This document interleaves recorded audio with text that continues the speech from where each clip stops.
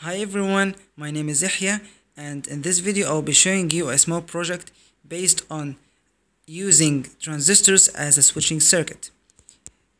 Previously I used the PIC16F84A-by and I connected each 7-digit segment with a port. So I connected the right 7-digit segment with port C and the left 7-digit segment with port D. But in this case, I'm using the PIC16F84A, which is got only port A and port B. And port A is not useful for us because it's got only 5 pins.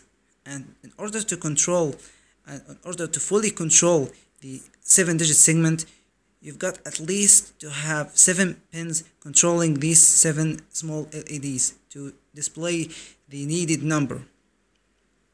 So what I did, I connected both of these 7-digit segments to the same port, which is port B.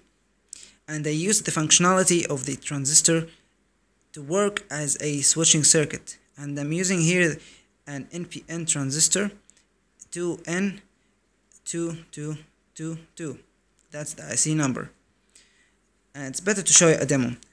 By pressing this button here, I'm incrementing the number, and by pressing the other one I'm decrementing the number, and this one is the reset button. As you can see, it's working perfect. So that's it for this video tutorial. Thanks for watching, and don't forget to subscribe.